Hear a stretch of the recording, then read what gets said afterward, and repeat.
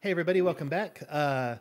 We are in the Floperator auditorium, and up next we have Jeremy Rotstein.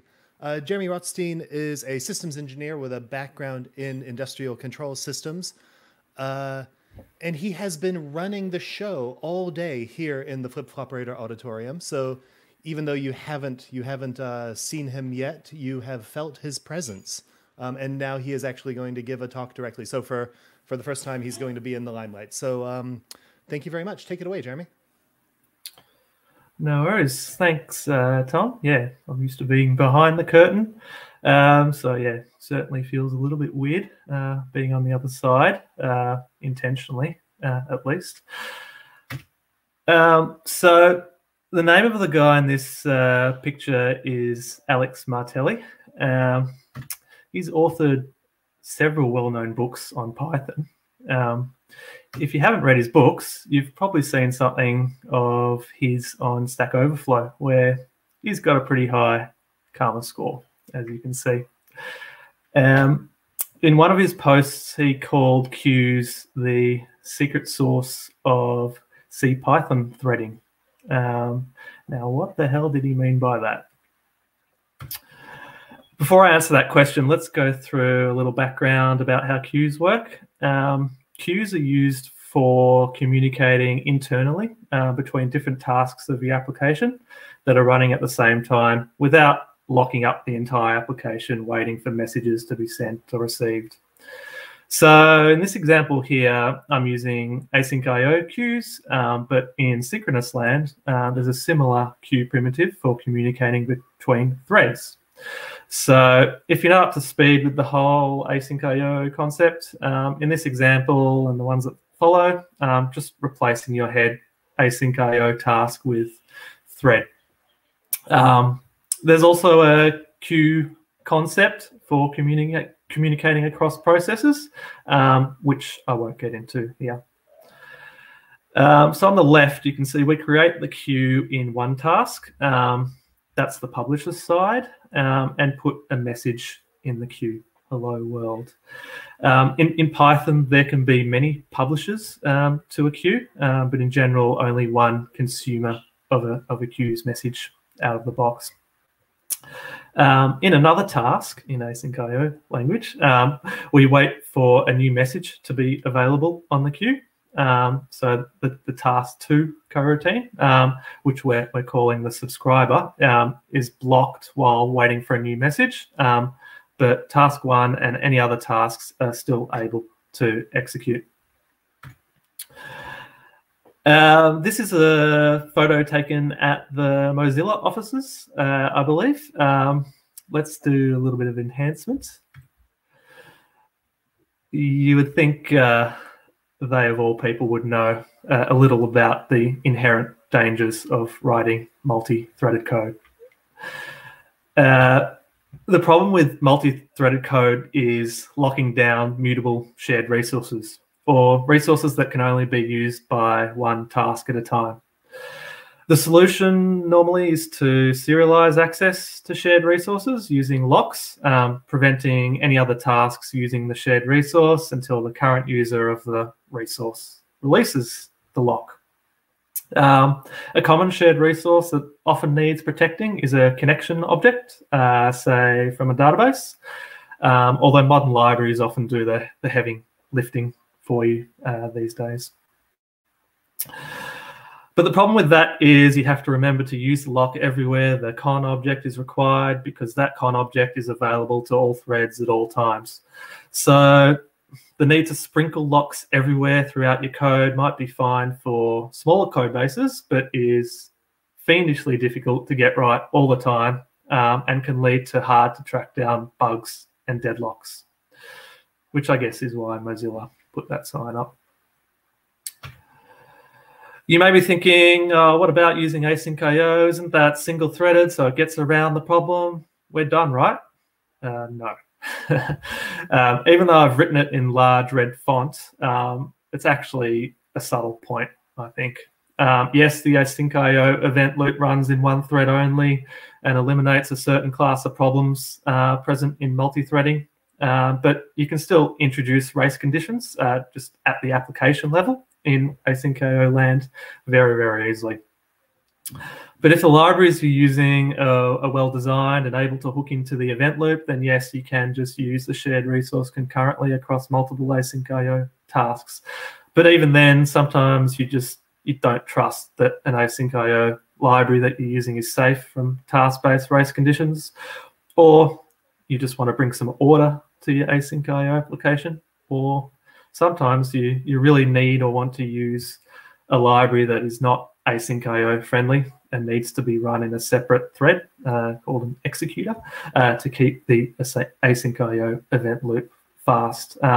Some well-known examples of these libraries are SQL Alchemy and requests, for example. So with that in mind, the real, I guess, secret sauce that Alex was hinting at in the earlier slide is to use queues to serialize, or in other words, funnel requests that require the shared resource into a handler that processes the requests one by one sequentially for that shared resource. The really cool thing about this example is that dangerous con object, we're calling it, that can only safely be used by one task at a time, is defined inside the handle requests task, which means it doesn't exist outside it, which means there's zero possibility of it being used elsewhere at the same time by other tasks and causing nasty issues. So you're making a request using an internal API on the left side. That's that query, fut tuple. And the task or the coroutine is processing your request. That's the handle requests task, and returning you a result. So kind of like a HTTP request response architecture that you're probably familiar with. And as I said, con is confined inside that long-running handle requests black box. Nice and safe. So this approach generally scales better for larger code bases than locks. And I think it's easier to reason about as well. Hope you do too. The next killer app of queues that I want to talk about is for internal event dispatching. So for larger asynchronous applications, it can often be a really good idea to have an internal event bus where different tasks can publish events and subscribe to events. An event bus it's just a fancy name for something that sits in the middle and coordinates communication between multiple publishers and multiple subscribers. It's a way of turning queues, which we saw a bit in the previous example, as a many-to-one solution out of the box, into a many-to-many solution. In this example, we've got a queue that all the events get published to. That's the event underscore queue thing in the middle. And the messages being published contain a color and an object of that color on the left. So you can see we've got some publishers publishing red events. So we've got some publishers publishing green events. And on the subscriber side, we've got individual queues for each event type a subscriber wants to listen to. So different to the global event queue. We've got subscribers listening for red events, green events, and we've even got one subscriber that's listening for red and green events, hence those two listening queues you see there in the middle. Just as an aside as well, one of the main, I guess, complicating factors that you need to consider when using this type of architecture is it does make debugging much harder. And the reason is that the event bus gets in the way, basically, of being to trace all the way back to the original source of the message. So if a subscriber throws an exception, you have trouble finding the originating publisher. So the way around it, how I normally do it, is just to have really good logging of all the messages coming into the event queue and their source, and all the messages going out and where their destination is. That's normally good enough, but there's some other methods I can get to after the talk as well. Here's a really simple implementation of an event bus. You can see I've set a long-running task because it's running in an infinite loop and it's listening for events. It's reading the event type of the message and then gets all the individual subscriber queues for that event type and simply publishes the event to each subscribe queue sequentially. For graceful shutdowns, we've got a sentinel message called shutdown, which causes the task to break out of the loop and exit. You can set it up to send that shutdown message to the event queue when the user presses Control-C, for example. So that's graceful shutdown. That's it. That's an event bus. Not too scary, I hope. Here's an example of how you actually publish a message to that event queue. As you can see, the event is represented as a dictionary, although I'd probably use an immutable data structure for peace of mind, with the event name acting as the key. On the subscriber side, this is a slightly different example to the green and red. We're modeling a restaurant's kitchen that receives requests from front of house to make meals or perform other kitchen related work. So as you can see, we've got a context manager that returns an object with a list of subscribers that are listening for the order up or the shutdown events. The context manager handles any unsubscribing or subscribing work that needs to be done. Now we're using this fancy async IO for loop thing, which allows us to loop through events as they come in without blocking the event loop. The actual work being performed is just to make the secret source.